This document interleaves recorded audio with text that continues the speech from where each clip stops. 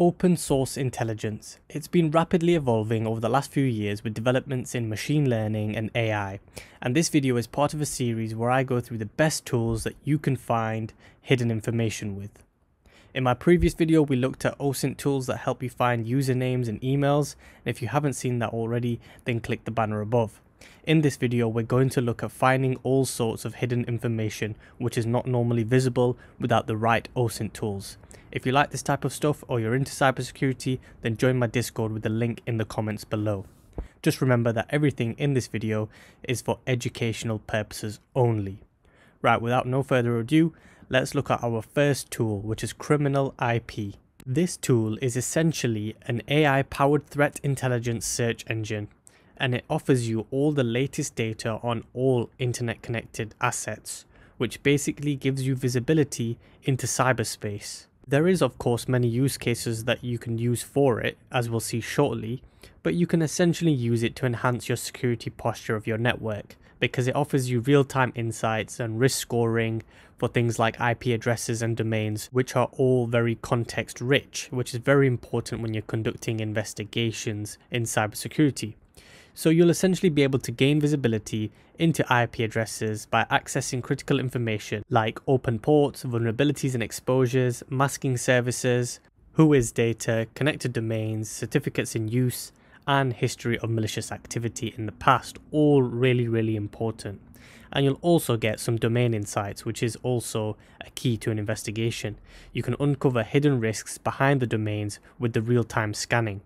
Their integrations that they already have in place will provide you information on subdomains, phishing scores, abuse history, or identification of malicious mail servers, and many more. So it's definitely worth checking out. We'll pop in an IP address here so you can see an example of what you'll be able to see.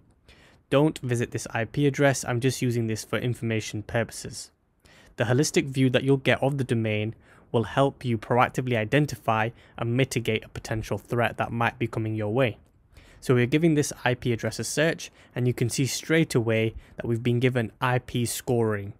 So inbound has been rated at critical and is at 99% confidence that it is a malicious IP address.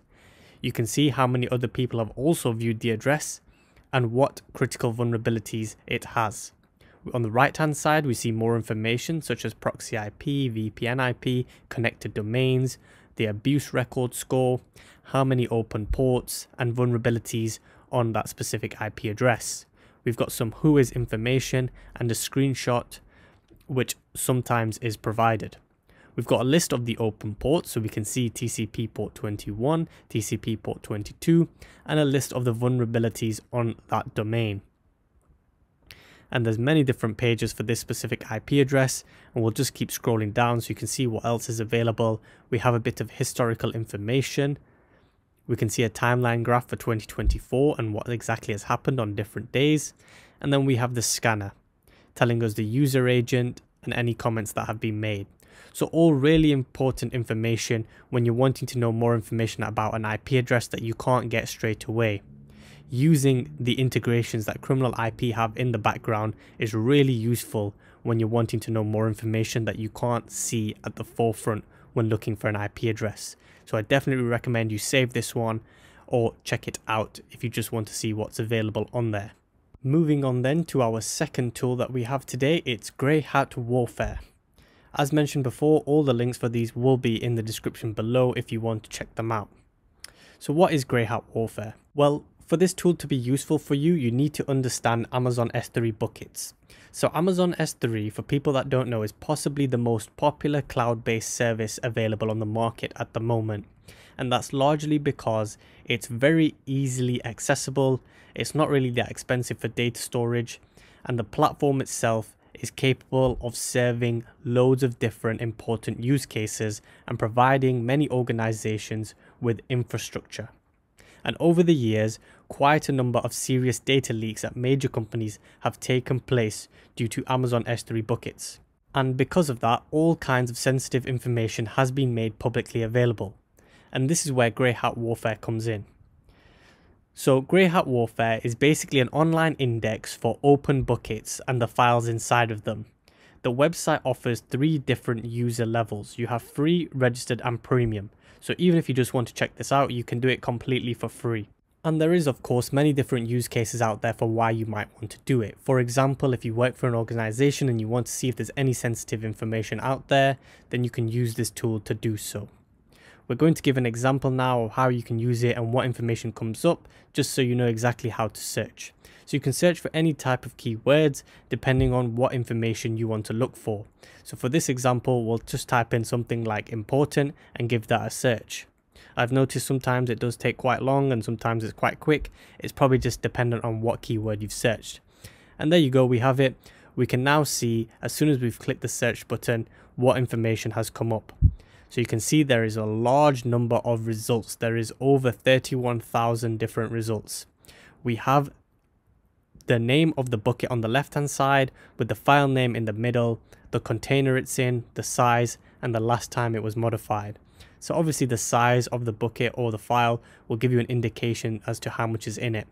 And just scrolling through, you can see different options and different features for actions that you can take, whether that's going to the bucket or the file, or just removing something from your search. Then you can flick between different pages looking for whatever it is that you need. There's loads of information here. As I said before, Amazon S3 is really popular and it's used by many organizations across the world. So I definitely recommend checking out this tool to see how it may be able to benefit you in your job or in your research for cybersecurity. You can also toggle between different ways of searching, whether that's through a full path or treating it as regex. So there's many different ways for you to try this and experiment as you see fit. That covers all we have for GrayHat Warfare. So now let's move on to Netlas.io. Now, what is Netlas.io?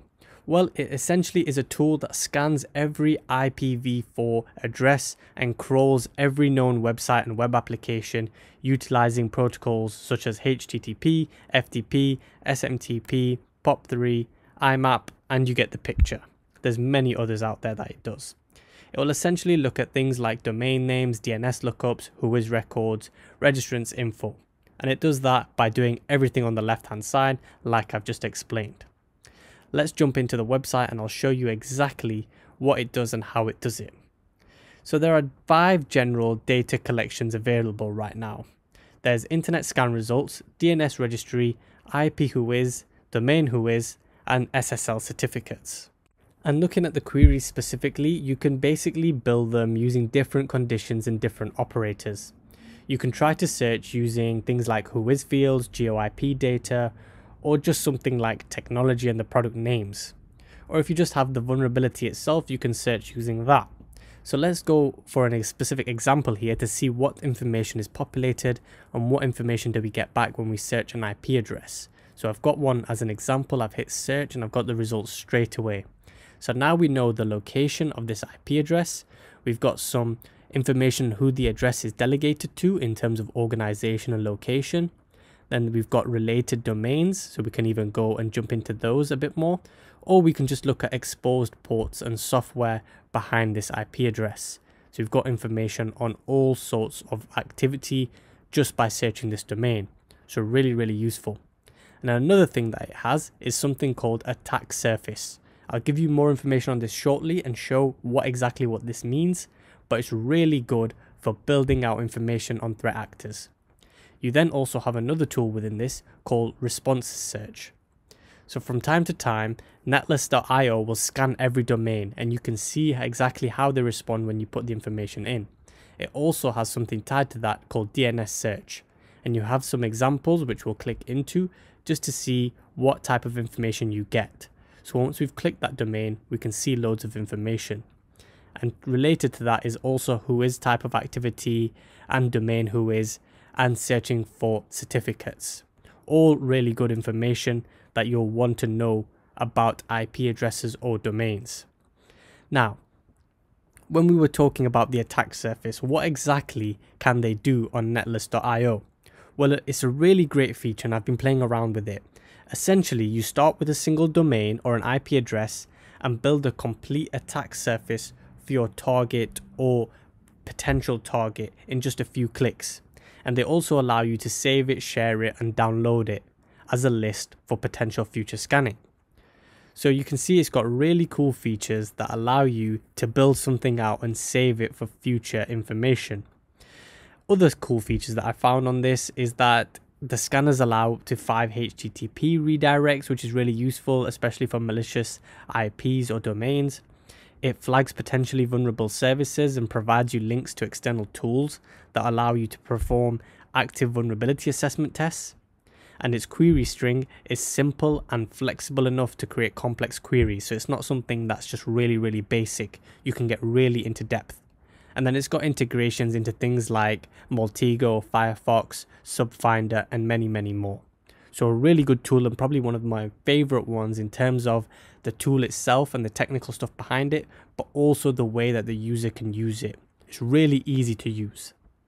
Hopefully you found all that information really useful, and if you have, or you've even gone to check the tools out, please do leave a like on the video. It massively helps it out and tells me that you're enjoying this type of content. I do have a Discord channel where I give all sorts of tips and we talk about these types of tools. So if you're interested, then click the link in the comment section and let me know that you've joined based off this video. Once you check these tools out, do leave a comment down below. Let me know how you found it. And if you want to do these types of videos in any other way, just let me know. I'm happy to go with your requests.